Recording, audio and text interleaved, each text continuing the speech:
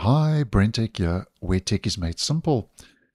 So earlier this week, I let you know about the end of an era where, as I mentioned in the video, which will be linked down below and in the end screen, Windows Media Player has now stopped identifying CDs.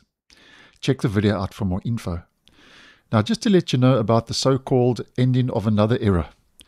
And this time, basically after 18 years, Microsoft now has fully retired the Windows Vista codebase, where Microsoft has now officially retired one of its longest running server platforms. So as of January the 13th this year, which was a couple of days ago, support for Windows Server 2008 has now finally ended and come to an end, including Windows Server 2008 R2 for customers who were covered under the Premium Assurance. Now, a quick recap. Windows Server 2008 originally launched in 2008 and later received an R2 update in 2009. Now, while mainstream and extended support ended a good couple of years ago, Microsoft continued to offer paid Premium Assurance updates, so basically an ESU program for select enterprise customers. And as mentioned, this now has finally come to an end and has now fully been retired, according to Microsoft. So from this point and moving forward, Windows Server 2008 will no longer receive security patches, bug fixes, or technical support from Microsoft. So interesting stuff. Now, Windows Vista has received a lot of hate over the years.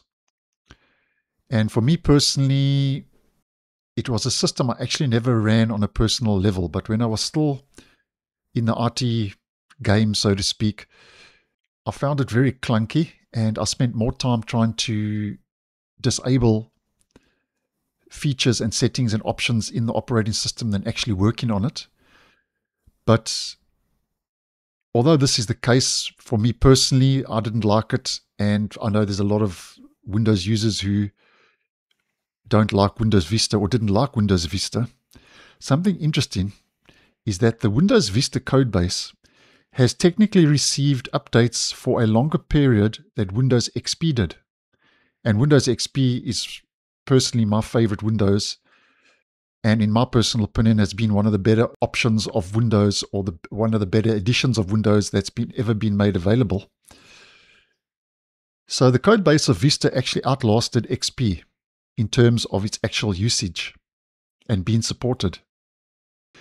And Windows Server 2008 was codenamed Longhorn Server as well, in case you were unaware. So I just thought I'd pop this quick video up just to let you know that the Vista era, so to speak, regarding the Vista era foundations has now been fully retired and deprecated by Microsoft. So thanks for watching, and I'll see you in the next one.